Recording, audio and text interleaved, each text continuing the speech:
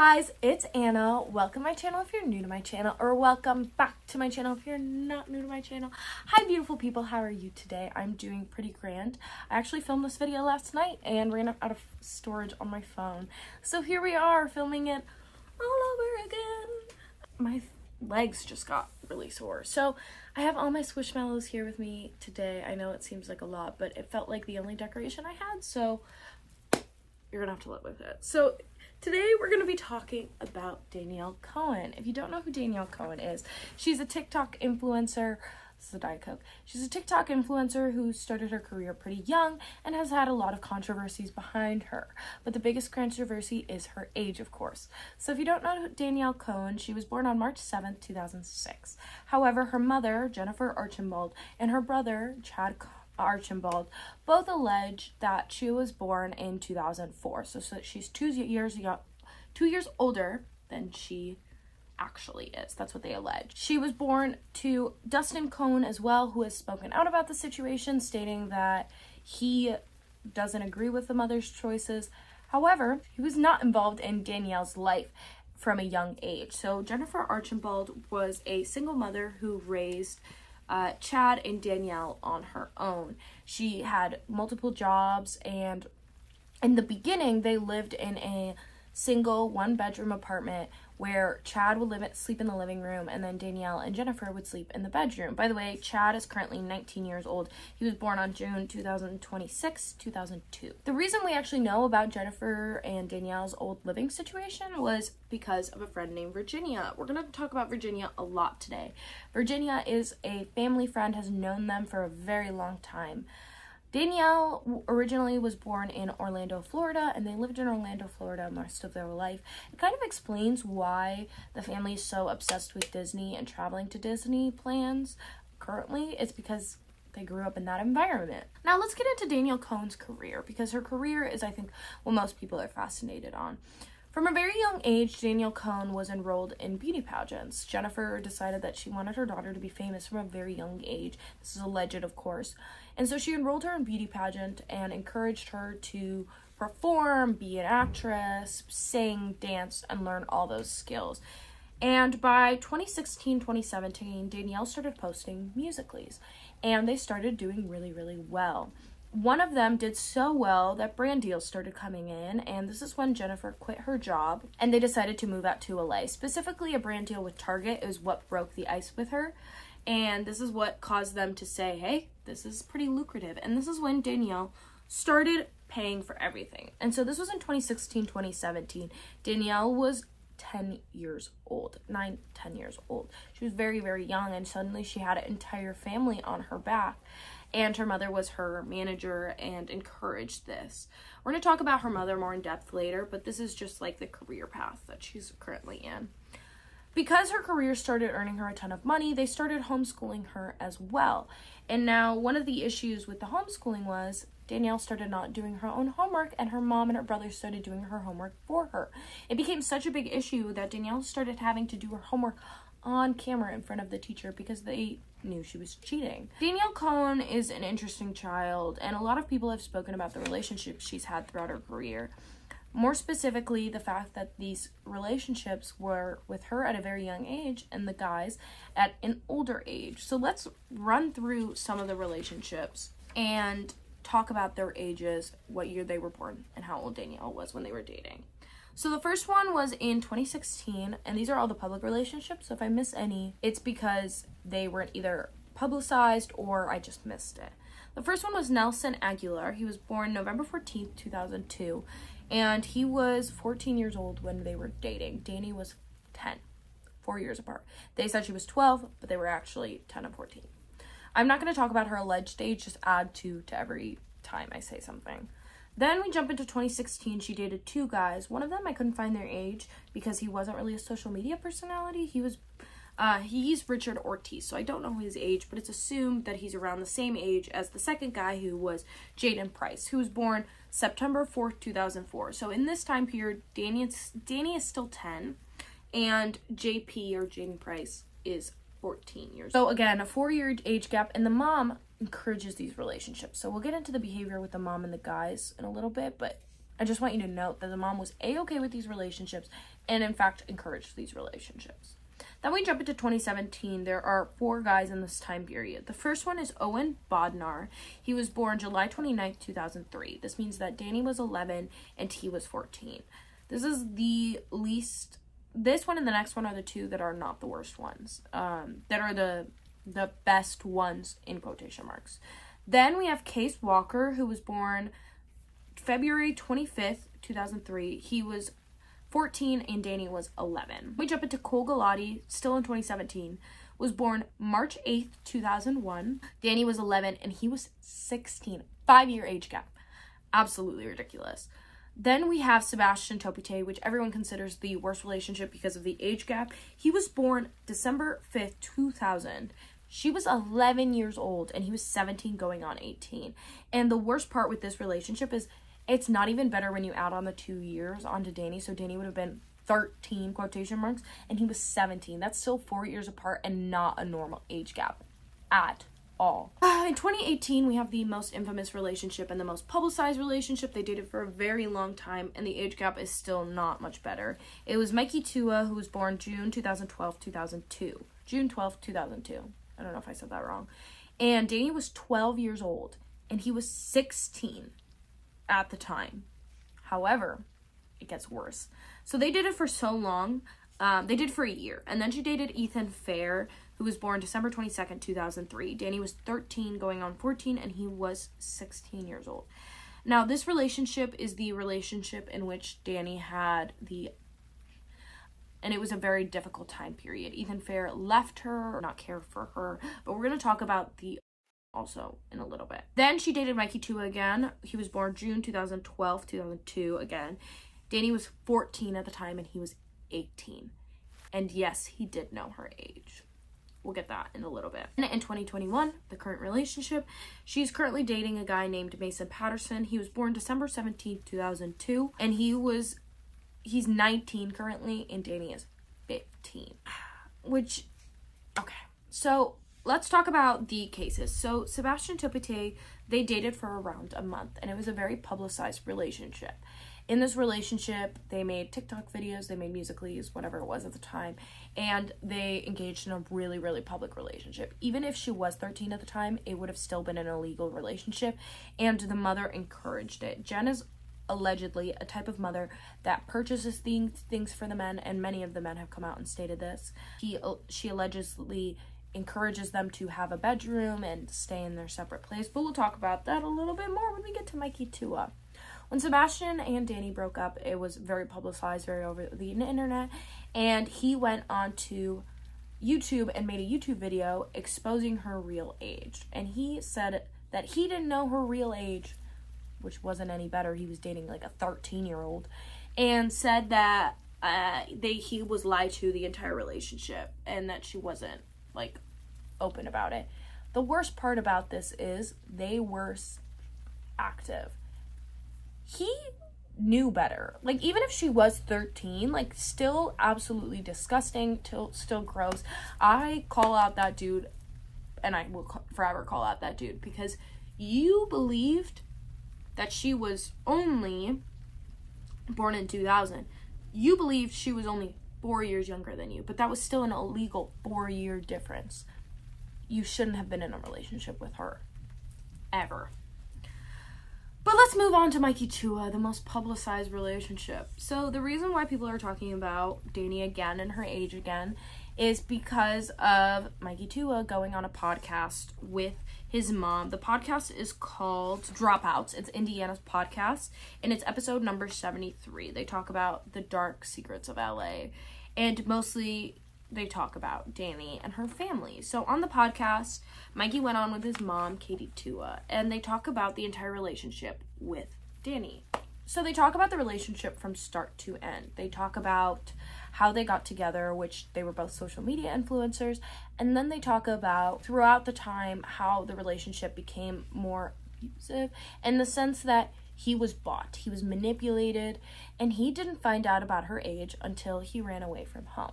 So let's talk about the reason why he ran away from home. When he was dating Danny, he would always stay at her place, and they started doing his homework similar with how they did with Danny, so that he would spend more time with Danny. He was encouraged by Jen, Danny's mom, to go in the other room, make tapes so that they could become the next Kardashians. That's one of Jen's biggest dreams, that her daughter becomes a Kardashian. And they were in the other room talking, and they would get their homework done for them. They got the master bedroom. She gets all expenses paid for them as a relationship. Well, one day he came home and his mom said, you need to focus on school and get some schoolwork done yourself. And he said, no, I just want to do this social media thing. And she was like, well, if you want to do that, you can leave home. And he did. And his mom didn't mean it in a serious way. She thought he'd walk around the neighborhood and come back, which is pretty common for kids at that age. He was 16, 17. And he actually called Danny, and his mom were picked up by them. And she basically encouraged and helped him pay for trying to get emancipation, and paid lawyers like 10 grand, and was encouraged by this other mother to not do the right thing, but rather run away from his problems, which that's not the right thing to do. And Virginia, who was the family friend, called them out on it and said, hey, you can't do this. This little boy's missing, his mom is missing her little boy. You can't. And she said, I will do whatever I want for my daughter, allegedly. So they talk about this, and while this is all happening, Danny's paternal grandmother, which is her dad's mom, who has also spoken out about the situation, calls Katie to it and says, your son is dating a 12-year-old. He is 16 and he's dating a 12-year-old. And this is when she got sent over the birth certificate, and it was proven to be true that she was 12. And she sent it to Mikey, and Mikey was on live when this happened, and he literally gets off the live and talks to Danny, and Danny admits to him that it's true that she's not the age she's been telling him. He ended up getting arrested that night, getting put in a holding cell, and his parents picked him up, and they still had their differences, and he continued to date Danny after this situation, which I personally don't agree with, and many others don't agree with either. But when you're getting everything bought for you, and your life is an all-expense life, and you're thriving on social media, it's not understandable, but I understand what he is thinking, if that makes any sense. I wouldn't have done the same, but I'm not in his footsteps. Let's talk about Ethan Fair and the situation with I want to make it clear that this girl should not be hated on, because I believe in the right to choose, and she had the right to choose that, and there should be no judgment on that fact. What I want to talk about more is how this came to light. So if you didn't know, Danny has tattoos all over her body, which is illegal for her, even for the alleged age that they state. It's completely illegal. But Danny currently has a ton of tattoos. She started getting tattoos on January 9th, 2020. She got a wave that she still has on her ribs and an infinity symbol on one of her fingers. Now she has tattoos on both of her arms, on the inner arms, on her back. And one of the tattoos she has is of a little angel, and has the date 1/28/2020, which is the date that she got the people didn't know what it was, but people quickly caught on that it was the death of a child, because that symbol is really commonly used in the death of a child. And so people had rumors, but it was never fully confirmed by Danny until an audio was leaked by Virginia. Now, the reason why Virginia leaked this audio was not to expose the fact that Danny had, it was to expose the fact of how Jennifer treats Danny. And I recommend you to go over to @InternetGirlsPod or over to my Instagram stories to check out this audio. But the audio is absolutely awful. The way that Danny's mom talks to Danny, there's quotes in there that should never be spoken to, much less your daughter. And so this audio leaked, and as a result, Danny had to come out with her abortion video and talk about the fact of why she got an abortion and why she hid it, and talked about Ethan and how he left her to do this on her own. And throughout the entire video, her mom is filming the whole thing. Now, Danny's mom throws it in her face that she got an abortion and doesn't help her. Danny's mom wants Danny to defend her in all ends, and there are video recordings, there's lives where she's like, everyone hates me, Danny, you need to defend me. Even in that audio itself, she victimizes herself, and Virginia and Michael West have both testified to this or talked about this. So let's talk about some of Jen's red flags and abuse trajectories. They currently have 30 CPS cases against them, according to Michael West. And it's absolutely horrible. By the way, Danny also got that tattoo when she was 14, the one with the angel, and then she has a tattoo with Mikey. She started getting tattoos at 14 years old. Wild. So, Danny's mom wants to be a Kardashian. She controls every aspect of Danny, including all of her money. Danny has no idea how much money she makes, and she even talks about this on YouTube. She has no idea how much is going to savings. She has no clue of how that's run. Danny is being physically, mentally, and verbally abused by Danny, allegedly by Jennifer, according to Virginia and Michael Weiss. They both saw it firsthand. Danny knows her real age, but she's terrified to come public with it.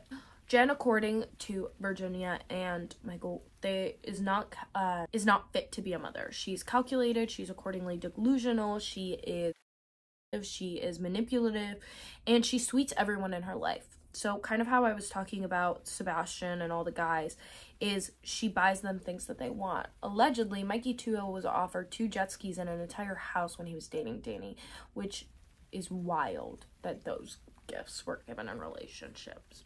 And this is like where the money is being spent, on these things, on these trips. Danny's mom is using Danny's money to buy all these things. Jen also loves chaos. She doesn't like her daughter to be happy. And that statement, when it was said by Virginia, broke my heart. Danny's mom, according to Virginia, wants her to be upset. She wants their drama, because she knows that'll get her daughter's views on the internet, and can't understand why Danny is happy all the time. Bang Deal allegedly pays Danielle $46,000 a week, and Danny has no idea where that money is going. Jen lives in Felth. So this was kind of talked about. When they lived in their original apartment, it was filled with animal feces, animal stuff all over, and they would never clean it up, and they continue to live this way. If you go check out the documentary that Michael Weiss did on the family, there's a portion in there where they are refusing to clean up dog poop from the floor, and they don't want to, and that Danny doesn't want to clean it up. Her mom like rubs it in her face. It's kind of a gross little thing. Jen is also creepy with the men and the boys. Virginia claims that she's in love with like Mikey, but she's also made creepy comments about Ethan, Bryce Hall, Taylor Holder, Mikey, just creepy comments, hitting on them, and like just gross. Jen also lives through her daughter, and this is why people think that she buys the men all these gifts, is because she's living through her daughter, wants her daughter to do this. And mind you, she had a kid at a very young age, and she wants Danny to not go through the same thing, but wants her to be rich, wants to have all the money. And she encourages her daughter to sleep in the master bedroom. She lets her and the boys sleep up there. They close the door. She doesn't care at all. She lets her daughter do whatever she wants. Absolutely. She encouraged her to get veneers by like 10 years old, and encourages her to get the fake nails, the tattoos, so that she looks older than she actually is. She started telling her daughter to date at 10 years old. Date boys. Jen is absolutely, I believe, not fit to be a mother, because who a mother lets all these things happen. But CPS, sadly, will not do anything. And when researching this video, there was so much sadness and so much manipulation. It's obvious that Danny doesn't know any better. She doesn't know that these guys are much older than her, and that's going to hurt her in the future.